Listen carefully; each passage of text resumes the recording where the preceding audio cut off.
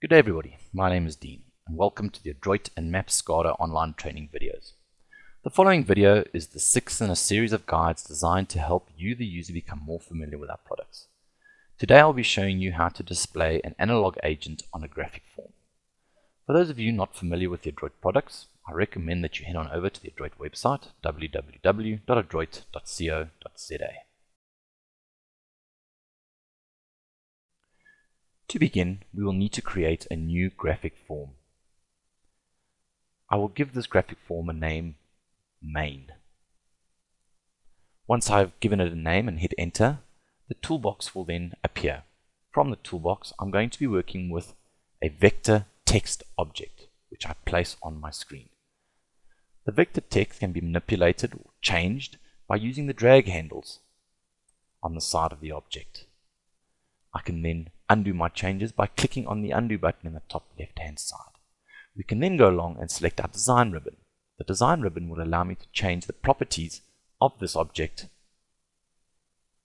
like the font size, for example. Once I've created and adjusted the properties of this object, I can go and save my graphic form. To assign a value to this or display value to this object, I can work with the behaviors ribbon, where I will use a display value behavior. Alternatively, I can use the task button on the top right of the object and select display value. The data element, which will be driving this object, can be browsed using the data element browser.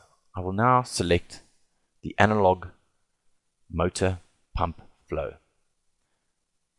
The slot that I wish to view is the value of this analog agent. Once I've selected the data element, I click finish and I close my display value and save the changes.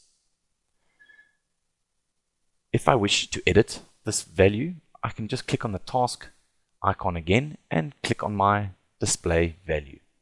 I'm now going to go and change the formatting, and I wish to remove all decimal points for this particular value.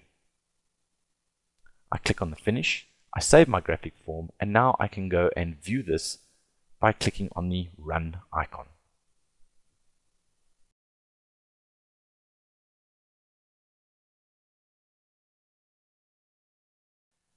And that's it for this video.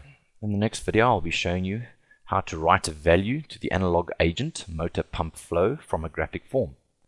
I hope you found this helpful, and if you have any questions, please feel free to add a comment.